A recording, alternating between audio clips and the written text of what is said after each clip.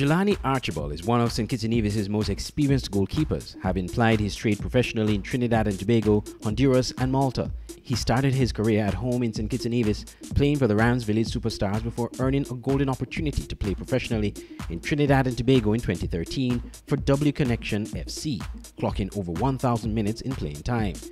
In the second edition of the MLS Caribbean Combine in 2015, Archibald was mentioned among footballers invited as one of two goalkeepers in the 19-player list and was one of the two players from St. Kitts and Nevis in the 2015 version. While playing club football in the Caribbean, Julani has some epic moments, including making the winning save to prevent domestic rivals Central FC in the Trinidad and Tobago Pro League, scoring a dramatic penalty shootout. This save sent W Connection FC to the final of the 2015 Trinidad and Tobago Classic, otherwise known as the Toyota Classic. Then in 2019, he earned an opportunity to play in Honduras for the CD Real de Minas, where he enjoyed a good run before being acquired by Santa Lucia FC in Malta earlier this year. However, his start in the Maltese Premier League was marred by a racial abuse incident during a match against Floriana FC.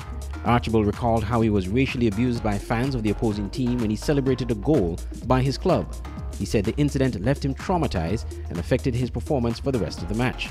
Fortunately, the fan responsible was punished by the club, and the club fined €3,000 by the Malta FA. Julani is a permanent fixture in the St. Kitts Nevis senior men's national team after making his debut in 2008. He is the team captain and enjoys a remarkable career so far, playing in 44 matches with 22 clean sheets.